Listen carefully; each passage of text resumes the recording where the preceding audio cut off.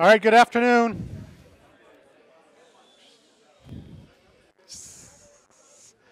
Okay.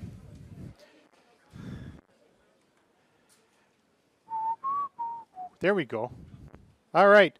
Good afternoon or evening or whatever the hell this is. Um, Welcome to week 3-ish. We're going to cover a topic called normalization today. And depending how long this takes, I might start into next week's lecture so we can have a short lecture next week if this goes well. Normalization either goes really well or it goes horribly wrong. So there really isn't a somewhere in between moment. So I'm hoping it's going to go well. And my keyboard's ignoring me. Oh, that's never a good sign. It's a little swirly thing. All right, data normalization is a tool. Not a tool as in an actual tool that a program you double click on and magic happens. And it's not a tool like a screwdriver. It's a process. But as some people know, sometimes a process is also known as a tool. And the point of normalization is to validate and improve the logical design of a database so that it follows certain rules and it avoids duplicate. It avoids bad structures.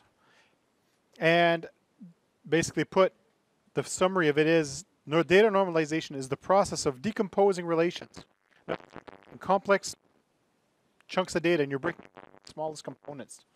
Why do you want to break it down to its smallest pieces? Is so that you have to play with data in very controlled small pieces. It's better to work with small chunks of information at once than to work with big piles of information.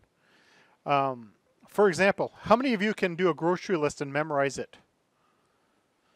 No, because your brain can't cope with full-on chunks of information. Database servers handle that a lot better, but by the same token, you make the developers work harder if you have to deal with bigger chunks of information. You also may allow damage to happen to your data. And I'm going to go through the 3 basic steps of normalization. There's 3 forms. There's forms past that, but we're just going to talk about those in a cursory kind of manner.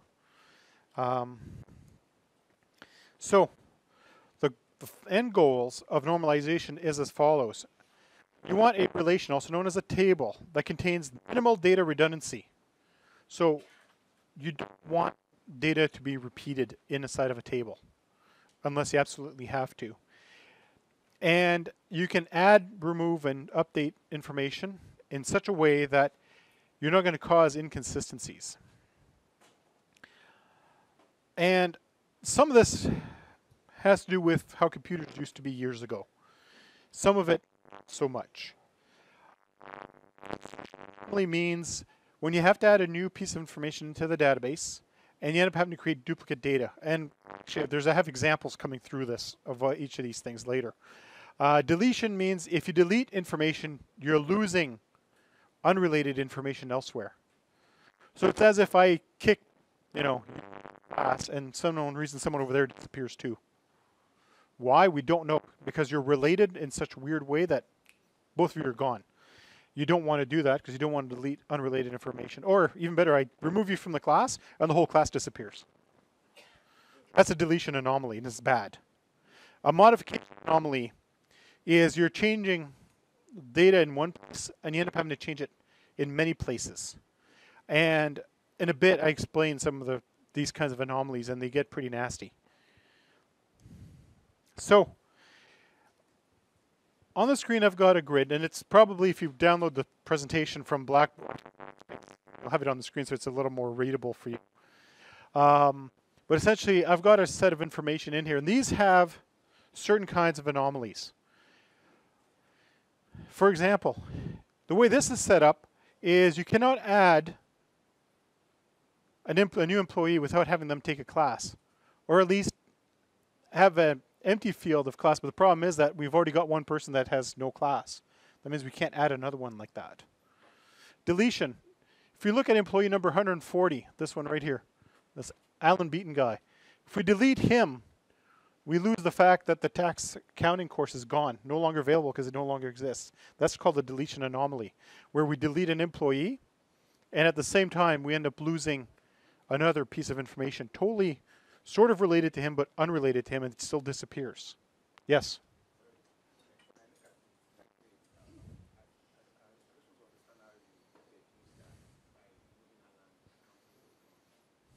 Yeah, because if right now, if you were to take this table as is, and you get rid of employee number 140, you see how it has tax accounting and tax ACC? Do you see it repeated anywhere else in the courses list? So what happens if you delete that row? The fact that tax ACC never existed is gone.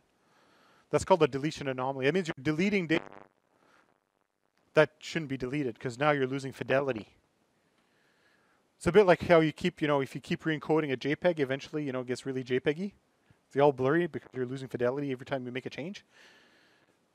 It's actually deleting pieces of itself. In this case, doing something like that. Yes.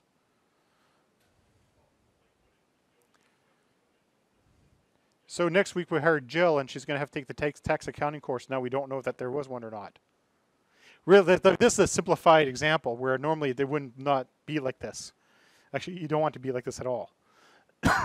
But there once was a time where systems looked like this.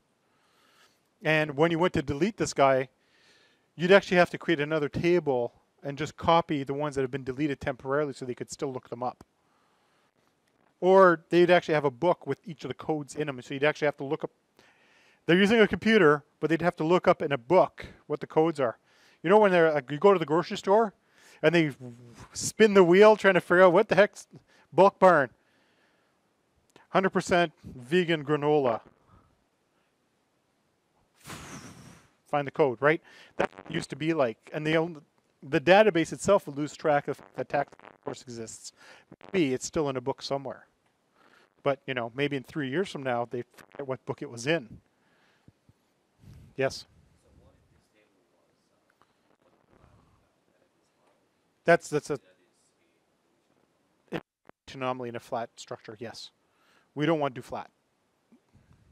Later on, we're going to break down a different example, but I'll show you guys how it gets broken down so you don't lose stuff. And then, modification anomaly. If we give employee 100 a raise, we have to update 2 different rows. Right? Because you can see Margaret Simpson's taken 2 different courses, but we have her salary repeated twice. That means we need to update her salary twice. Now today's computers are fast enough that odds are nothing would go wrong. Update where this set to that. But there once was a time where it was the old tape drives. The reel-to-reel, remember, some people must have seen a movie with these in it. The wheels turn, they go back and forth, and it's doing stuff. And then the tape. He's laughing. It happened. And there was usually a lot of screaming when it happened. And that's one of the things that would be terrible with this old system is it would update the record here, then we'd have to scroll through the tape to go update the record. Tape breaks. The software goes, oh no. And then suddenly you have inconsistency in your database where Margaret Simpson has 2 different salaries. Which one's the right one? Well, maybe she just got a demotion. Right? But you're assuming, right? Therefore, you assume, therefore, that's it. You never assume, especially when it comes to data. So, the steps in normalization are as follows. And like I said, if you had the thing downloaded, it'd be a lot easier to read. So, there is, at the beginning, you've got a table that's a mess. Multi-valued attributes. You remove those, it becomes first normal form. Then we remove something called partial dependencies. It becomes second normal form. Get rid of something called transitive, and I'm going to explain what each of these are in a minute. It becomes third normal form. And then there's other stuff. Did you notice it's on the next pane? These are what they call the higher forms. In most database system, third normal form is what we aim for at a minimum. So if your database is third normal form, it's probably pretty safe. So that's what we're going to aim for. Boyce Cod covers edge cases. Fourth normal form covers a different kind of edge case. Fifth normal form covers edge cases the fourth normal form doesn't cover. You can see how this builds up, right, where each one builds on the previous version, the previous form. And the magic trick is for 95% of the database tables out there, if you're in third normal form, you're probably in fifth. Basically, the differences between Boyce, fourth, and fifth, very small. It's just specific cases. Okay. As always, we have some terminology. The first one is functional dependency. That is when the value of one attribute determines the value of another attribute. Now, that's usually a painful one to explain at first. But, for example, if we're going to use a person's date of birth and their age, all the ones that attribute, we'll use that as our example. A person's date of birth determines their age, right? Basically, that's the dependency. Now, when you talk about data, on the other hand, what do you mean by that is your value of database prof depends on the fact that I exist. So the functional dependency is you are my students. So you are functionally dependent on me to be able to exist in a database, in this database course. That's a functional dependency where the value of, for you, database prof, its value is set by me, which is, my personal value. That's functional dependency. It'll make more sense in a minute once you actually see real data and how it's broken down. Then there's the candidate key. Now, we already covered that last week. So basically put, it's a key that can be used to uniquely identify data. And, credit card number, CIS, social security number, SIN numbers, they could be candidate keys. And when you're doing normalization, that's good enough. You don't get keys at this level. You're just worrying about breaking down the data into chunks that make sense. And when you have a candidate key, each non-key field is functionally dependent on the candidate key. What does that mean? For example, in Canada, when you do a tax return, you file your tax return and your SIN number is attached to it. The records for your tax return are functionally dependent on your SIN number. So when they look at the record in the database where, line 122, line 140, line 156, for each year, those are going to be basically columns, because I've seen some of the structure of the tax return system. It's a mess. But essentially, you've got your SIN number is your candidate key, and each of the columns next to it are functionally dependent on that, as in each of the values on that one are totally dependent on your SIN number. Each version of your tax return depends on that.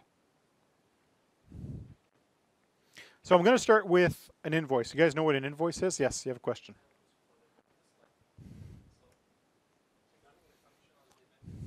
Yes.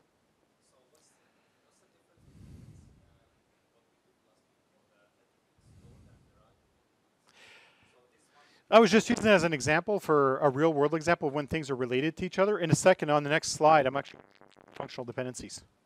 So I've actually got an example. It'll make more sense.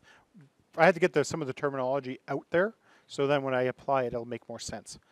Now, when you look at this is an invoice, and it's a terrible invoice, and it's not a valid relation by any stretch of the imagination. Okay, I'm assuming everybody in here knows what an invoice is, more or less, right? The piece of paper that says you owe this much money, and if you're lucky, the word paid is on it. Otherwise, you still owe that much money. Well, this one here is a very simple invoice for a manufacturing company where they make furniture. And they sell furniture to their customers. And this is an example of a report of various invoices. And the reason why it's not a valid relation is there isn't a full set of information for each row. As you can see, invoice 1006 has a date, customer ID 2, value furniture, Plano, Texas. There's 3 items in it, but not all the information is included. That's why it's not considered a valid relation. This is known as a report. This is just output. Because at this point, it's easier for you to read because of the way it's broken down. But the database looks at this and goes, no. Totally unusable. And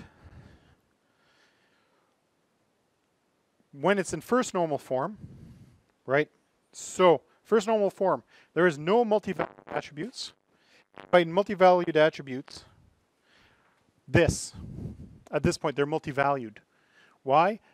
Because there's one row of this, 3 of these. So this is multi-valued. There's multiple values here for each one of those. There's multiple values here for each one of these.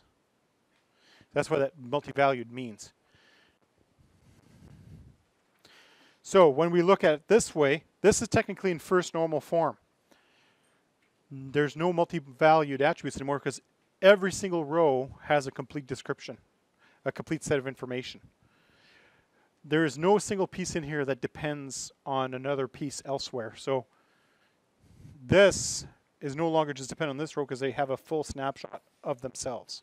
So this is in first normal form.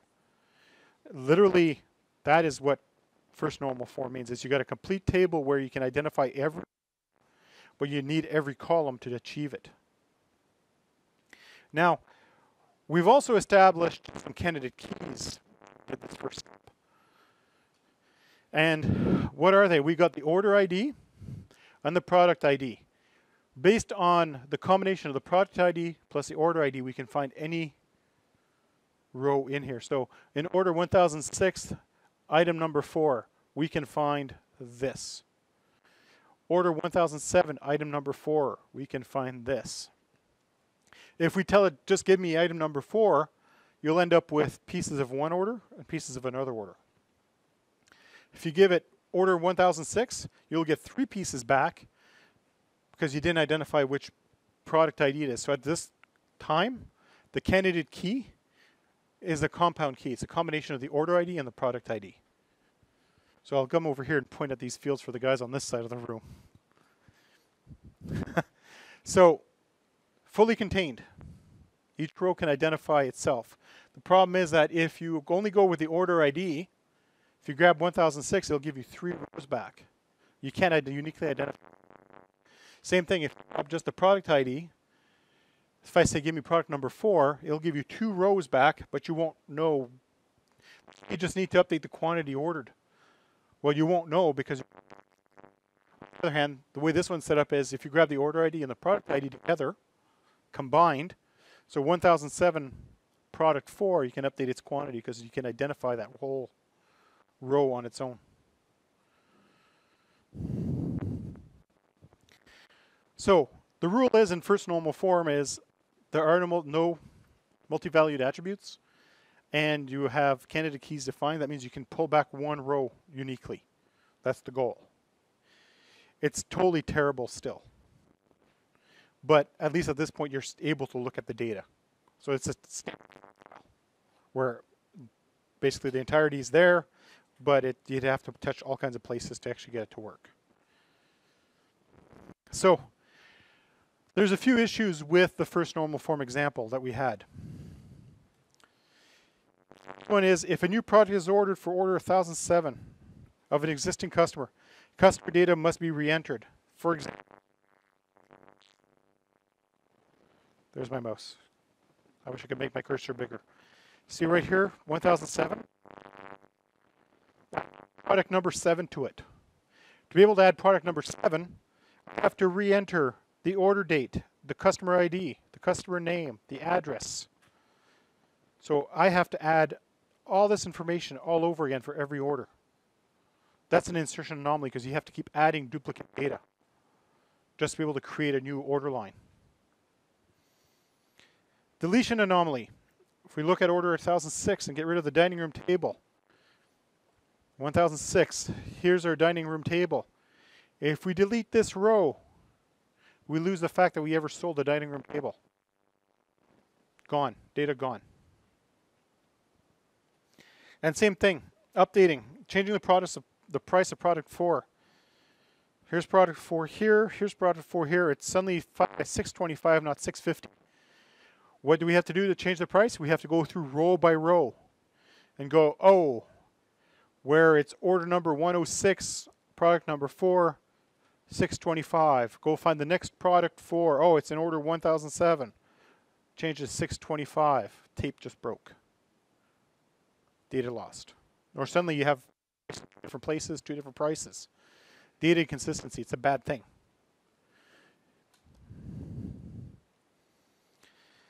So why does this exist?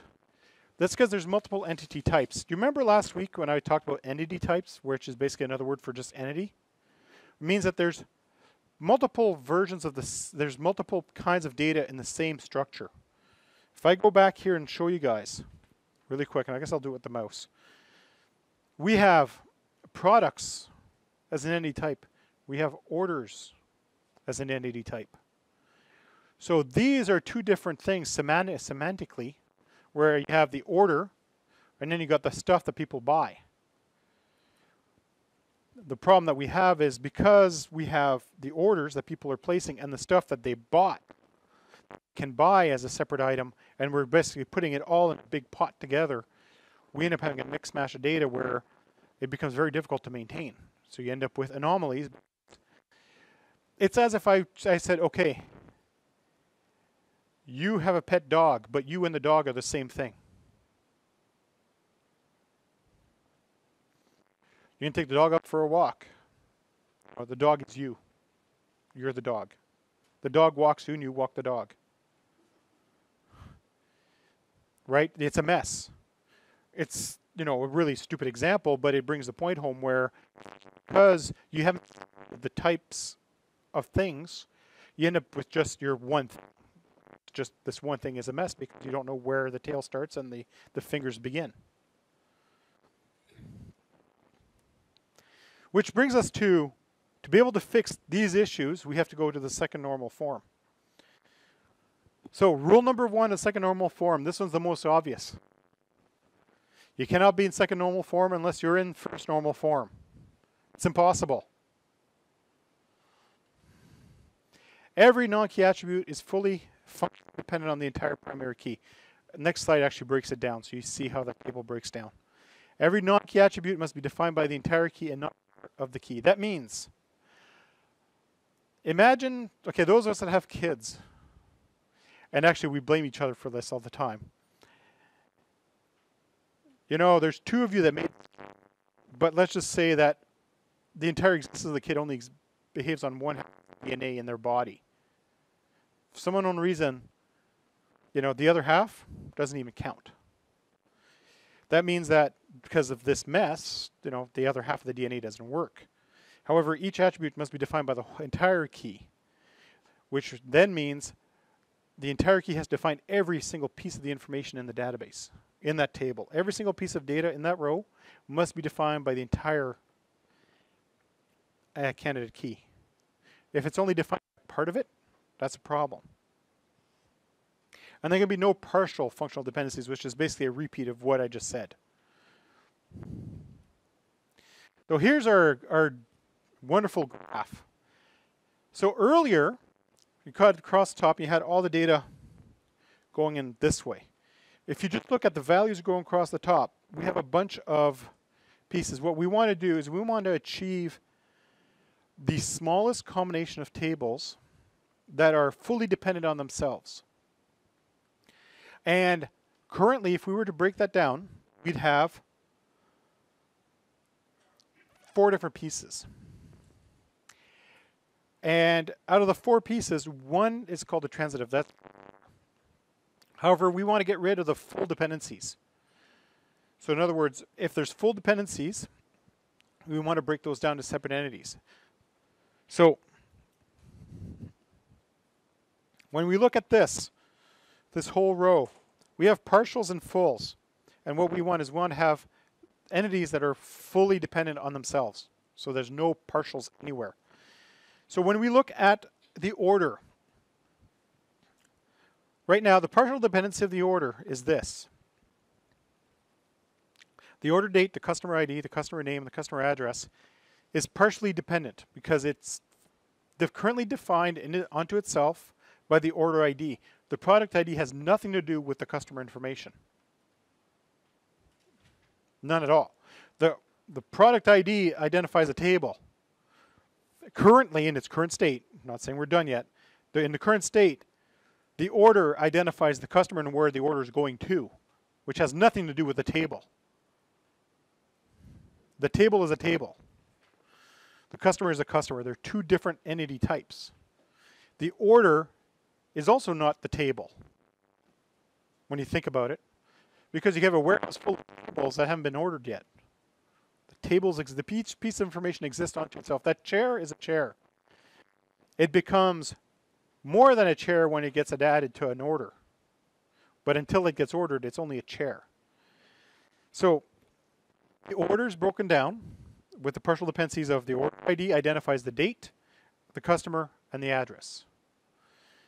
The product ID identifies the description of the product, the finish of the product, and the standard price, also known as the suggested retail price. That identifies a product, which leaves us with that poor one at the end, the quantity. The quantity, it's got to go this way here. Oh, you guys can zing it down that way. It's going to make him get up. So the quantity is fully dependent on an order ID and a product. So in order 1007, I ordered 4 tables. Therefore, the quantity is fully dependent on just the primary keys, right? In order 1007, I ordered 4 tables. Therefore, that quantity has nothing to do with the price, has nothing to do with the description of the product, has nothing to do with the finish of the product. But it does depend on a product, just not the independent pieces of it. So when we talk about the different entity types in this, there are 3 entity types plus what they call a transitive. The entity types are orders, products, and then the product orders. Now, for those of you that were doing lab 3, have experienced this already a little bit. So we end up with tables that look like this. So we had that big long table. We end up with this structure after you've broken it down. You have the order ID, the product ID, and the quantity, also known as an order line. You have the product ID, the description, the finish, and the standard price. That's the product. And if you look at it, the order line is in third normal form. I'll point on this side for you guys. The order line is in the third normal form already because there's nothing else you can do with it. It's broken down to its smallest piece. The product is also in third normal form because it's also down to its smallest piece. Sometimes when you go to the second normal form, some of your entities just get promoted to third normal form automatically because they can't be broken down anymore. If it can't be broken down, it's already in third normal form. You end up with the last one, which is the order information. Customer order. This one has something a little different in it. It has what's called a transitive dependency, which is why it's still in second normal form. What we have is an order has a date and a customer ID. The name and the address depend on the customer ID, but not on the order. But because the customer ID was not a candidate key, because you didn't need to know the customer ID to update the quantity that was ordered. If you don't need the customer ID to identify, to change how much was ordered, who cares at that point? Therefore, it was not part of the candidate key. But now what's happening is now that it's been broken down this far, we discover that the address and the name of the customer depends on the ID of the customer. Each order has a customer, but currently it's still in second normal form that if we update a customer's address, we have to update every line of that order because it's still going to be repeated multiple times. Yes?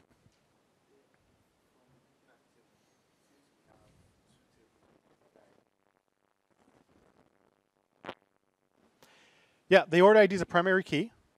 And the problem is that parts of the data depend on only part of it. So what's happening is we have transitive dependencies. What a transitive dependency is it's a There are attributes who get a value off of a field who's defined off another. So it's a child of a child. You don't want child of a child in the same table, so you want to break it down further, which brings us to third normal form. We're not done yet. All right, third normal form. What's rule number one of being in third normal form? You must be in second normal form. There you go. Believe it or not, that might actually show up on a test somewhere along the way, that particular question. It must have no transitive dependencies. Remember what I was just talking about a second ago, where the customer's address is dependent on the customer ID, but the customer ID depends on the order ID? We need to stop doing that. You can't have a value that depends on a partial key that depends on another key. You can't have a key depend on a key. No transitive dependencies. It's called transitive because the primary key is a determinant for another attribute, which in turn is a determinant for another attribute.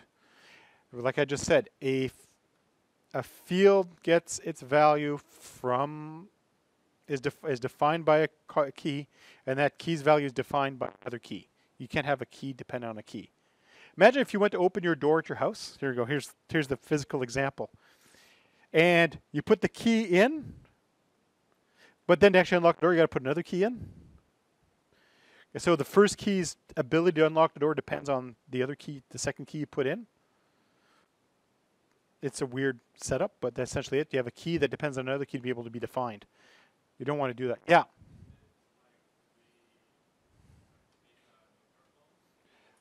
Two keys, separate keys. Not a key inside a key, but you could do the same idea. So what's the solution for third normal form? Is anything that is a non-key determinant. In other words, anything where that determines the value of another column, but is not part of the candidate key for that particular row, gets kicked out to its own table. And it breaks down like this. So the customer orders table becomes as follows. The order has the order ID, the date, and a customer ID. We also have a customer table, or customers, depending on what naming convention you want to use. What does this have? It has the ID, the name, and their address. So this allows us to change the address of a customer without ever having to touch an order. So you can change their address because you realize they have the wrong postal code. Or, you know, you pulled an American thing where your postal codes now needed to be made more of them because they had to make more postal codes because they ran out of postal codes. Suddenly, instead of 90210, you have 90210-4567. And you need to update their record. So instead of updating 25 orders, you can just update the one customer record, and it just gets reflected automatically because it's in only one place.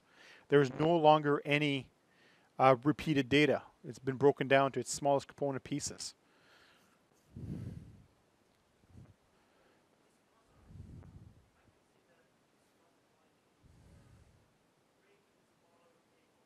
Yeah, you break the complex data into small chunks, and each small chunk is self-contained on itself, and you avoid repeating values. So if you look at a table and you see repeating values in it,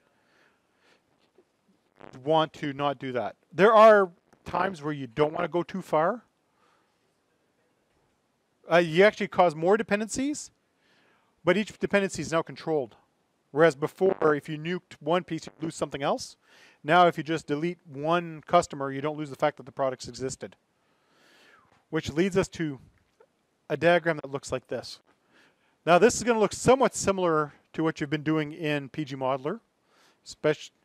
So now you guys are going, okay, this is a little more familiar. This is a really old notation style because this came out of a really old textbook. But if you look at it, because I wish I could make my mouse bigger. The customer, right here, can have many orders. The customer can place many orders. The customer, if we look at this notation here, the customer is required, but the customer may not have any orders. You could put a customer in, but they haven't placed an order yet. New customer. Put them into the system, save, because we're waiting to place an order. The order has many order lines. And this one's always a bit of a contentious moment, this particular rule here which says each order must have an order line. Depending on how your system works, you may not have order lines right away. It's called an open order. but that's just text. So it's saying that each order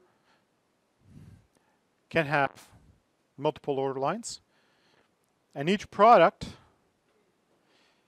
can be ordered many times, and it doesn't necessarily have to be in every order. Now,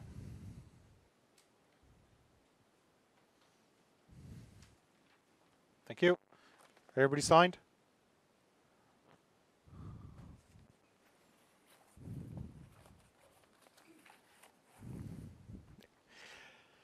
Now, this setup allows me to, let's say I want to change the price of a table and drop the price by 25 bucks. I don't need to change every order line because I can just change the standard price. Boom, done. Problem fixed. I can change the description or the finish. Let's say the fact that I called it cherry wasn't obvious enough, and I had to change it to cherry red, because apparently some people think cherries aren't red. Or instead of just being oak, I had to change it to golden oak, because people don't know that oak is kind of yellowy colored. Just saying, you know, there's different finishes. Or you could put property of this table has 4 legs, as opposed to table. Some people might not want a table that only has 3 legs. So those are descriptions you could change, but you could change all these pieces on the product without ever affecting the customer's information, when was the order placed, or even the quantity that was ordered. You could just update the information, just cascades automatically, because you're changing the descriptions, not the identifiers. So for example, in Canada, if you change your name, so you go and you spend the, whatever it is now, $200, and you get your name changed legally, your SIN number does not change. So your unique identifier does not change, but your description can change. Same deal. In this case, the description of the products can change without affecting anything else. This is the goal of proper normalization. When you're going through the steps of normalization, you want to try to break it down as much as you can so that nothing gets repeated. And if you need to, so the question is, did I succeed in doing this properly, yes or no? Is when you look at the data and you say, if I change this person's email address, am I going to affect any other records? If the answer is no, you're good. If the answer is yes, your database is badly designed. It's just the way it is. Okay, now, past normal form, which is, by the way, is the goal. When you design a database, it is considered to be properly normalized if you're in third normal form. If you achieve third normal form, it's considered properly normalized. Congratulations. You can go have a beer or whatever applies. A cup of tea, whatever. However, there are some higher normal forms. Boyce-Codd normal form. If a relation has more than one candidate key, there could still be issues. It is possible that it be in third normal form and your entity has still some anomalies. That means that if every determinant in a relation is part of the candidate key, then it's Boyce-Codd. As I said earlier, it's basically the same thing as third normal form, except the odge-ed case. There's an English version of what I just said, which is a relation is in Boyce-Codd when every attribute or field depends on the key and nothing but the key. So if we look back at this, and you look at any of the columns that aren't part of the primary key, each of those are dependent completely on the key and nothing but the key. There might be the odd case where you have, one piece of information that doesn't depend on just the key. And maybe that should be pulled out to its own place. There are times where people abuse it, but that's what it is. Now, the other thing about Boyce-Codd, it has a, it's known as normal form 3.5. Because it's somewhere between third normal form and fourth normal form. And it's only designed to handle what they call an edge case. An edge case is when there's an exception to the rule, where 95%, 98% of the time the rules work, and then you get that one You know, we all have that friend, right, that doesn't cooperate. And you wish you could fix them. Well, you can in databases. It's called voice cod. In the booklet, that Database Essentials booklet, I actually cover voice cod in a little more detail. Essentially, I just need to explain to you guys what voice cod means. That's what I just did. That's what it means. Where every attribute or field depends on the key and nothing but the key. That means that when you look at an entire entity, every single attribute or field on it depends on the key. Usually the fast way of fixing this is putting in a surrogate key. Put in a surrogate key, bang, voice cod. You're going, I don't know if this is good or not. Surrogate key, voice cod. It's the quick fix.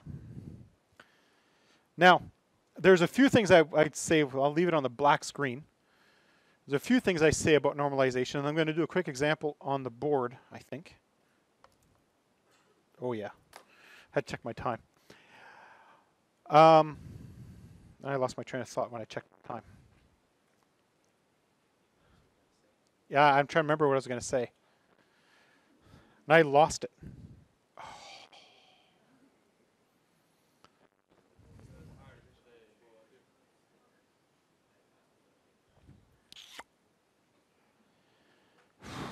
It'll come back to me. But I'm going to do an example on the board real quick that is not what was on the screen. I just got to grab my markers. I got lots of markers. Okay. Man, I wish I could remember what the heck I was going to say. It wasn't that important because I didn't have it on a slide. But it was kind of a good to know one. Okay. I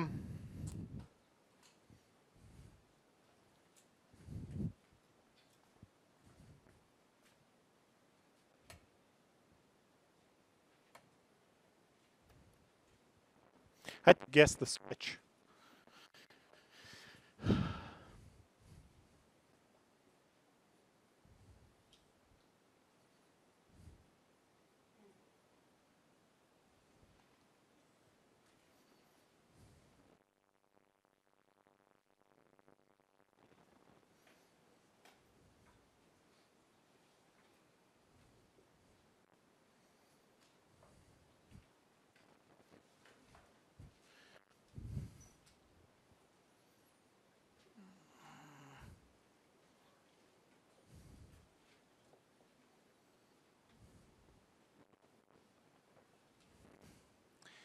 Okay. I've got some data that's arranged like this. And I'm going to show you guys two different notations that happen.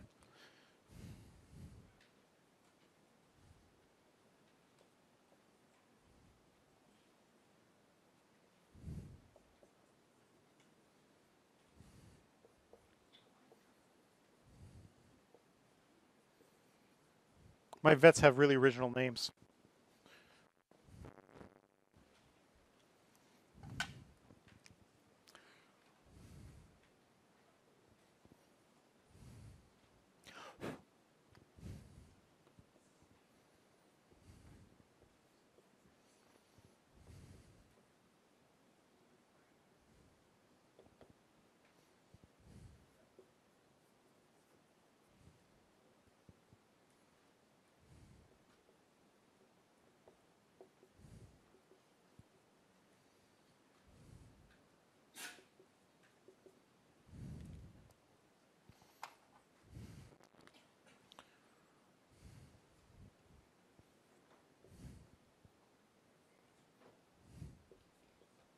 Great.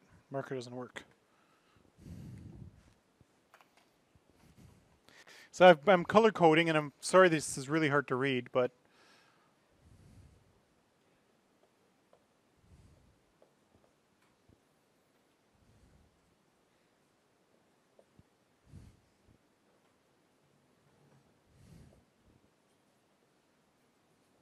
okay.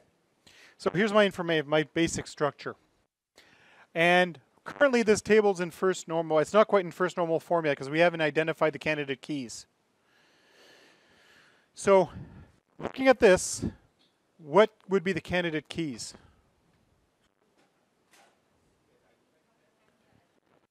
Okay. I've got a bunch of names out. Okay. vet,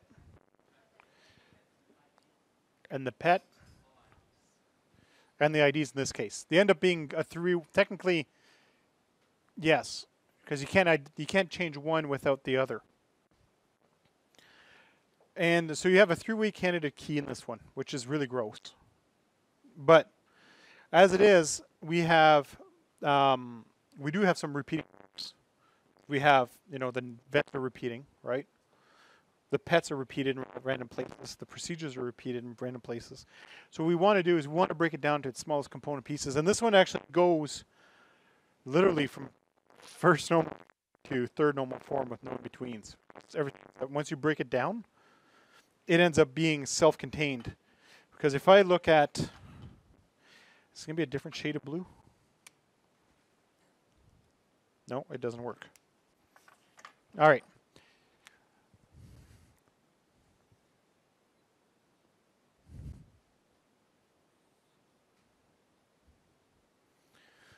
Right, so the pet name is dependent on the pet ID. The vet name is dependent on the vet ID. Okay? Now, the date of the procedure and the procedure is actually dependent on these guys. So these are actually technically a transitive. So if we, technically we shouldn't have included this as a,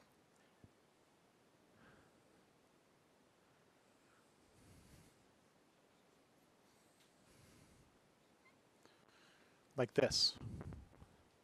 So now it's, you've got the three pieces happening. I'm just going to erase some of my data so I have room on the board to write. But if we, before I go any further, I just want to point out the anomalies. What happens if we delete the vet called Frank? Frank got fired because Frank was doing things that Betsy wasn't supposed to be doing. Frank is going away now. What do we lose?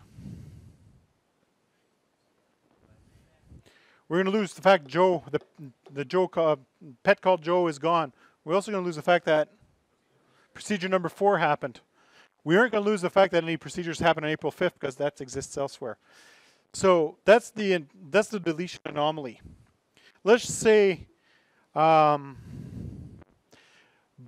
Betty.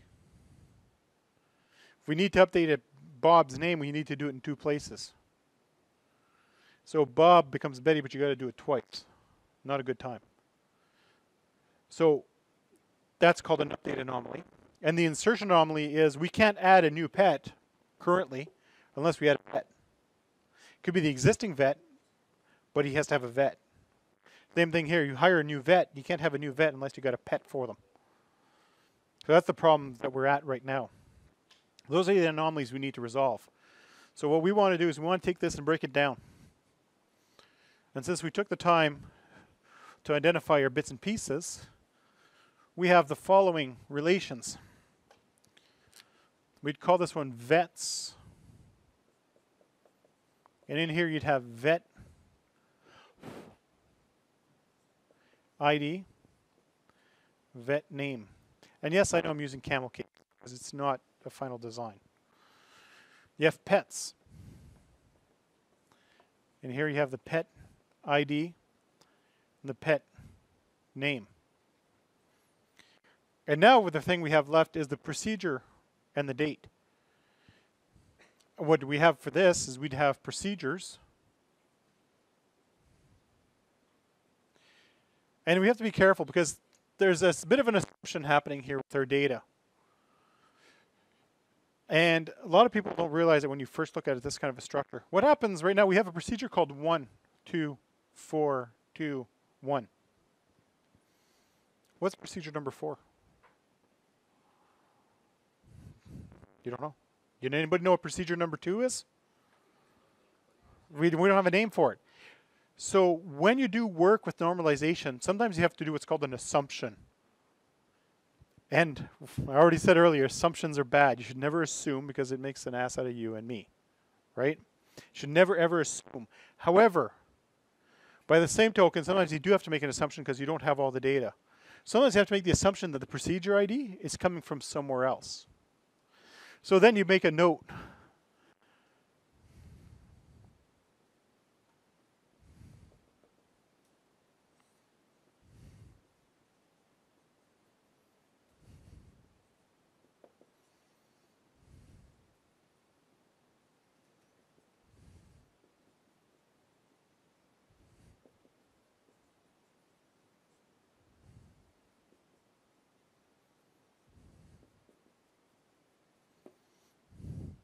In this case, is the procedure ID is a candidate in another unknown table.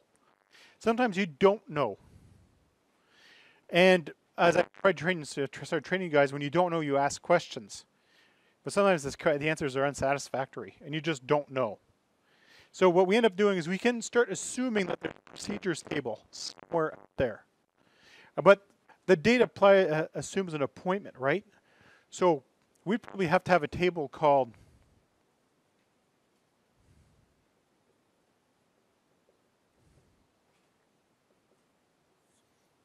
procedure appointments. Now, what does procedure appointments give us? We need the vet ID, the pet ID, the procedure ID, and the date. So we have the vet ID, the pet ID, the procedure ID, and the date. Now, we've now accounted for all the data.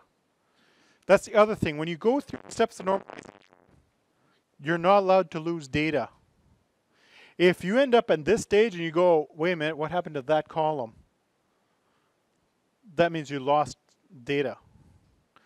And you never want to lose data. That's defeating the point of normalization. And I just remembered what I wanted to say. Hot damn. I just put myself a little note there so I remember what to talk about. So we don't know what's happening with the procedures, and we honestly don't know where this is coming from. So the entire time when you're doing this process is you're going on the assumption that the procedure ID is coming from somewhere in the ether. We don't know where it's coming from. It's just coming from somewhere else that we haven't been provided with. As long as you note your assumption, you've done your homework and you've got yourself a nice CYA. For those of you that don't know what CYA stands for, it means you covered your assets. Sets. Yes. Yes. Not unless it's been given to you.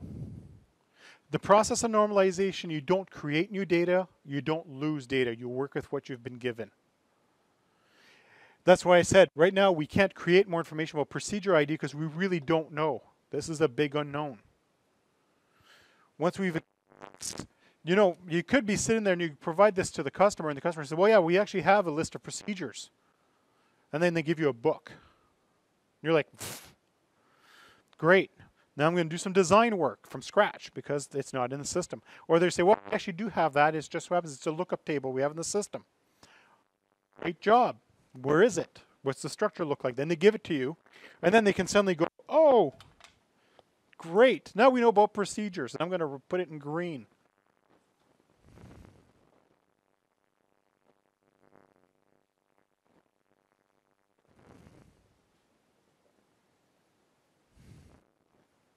Suddenly we got extra information because they provided it to you later. But I put it in green because we really don't know. Okay. Now, that is the basic process of normalization. This is actually very similar to Lab 4, Lab 5. Very similar to Lab 5, what I just did. Lab 5 has 2 of these. You can spend your time going like this if you're not comfortable working with data. But that's why the lab exists. Now, I made my little note, what I wanted to talk about. Sometimes people get overzealous in normalization. By overzealous means they go too far. There is such a thing as going too far. And the most common one I see, especially from students, because they think this is the coolest thing ever, breaking stuff down to the smallest component pieces, is cities. Right? You look at some data, and it's set up like this. Grab my marker. I'm going to erase my assumption. And you have an address that looks like this.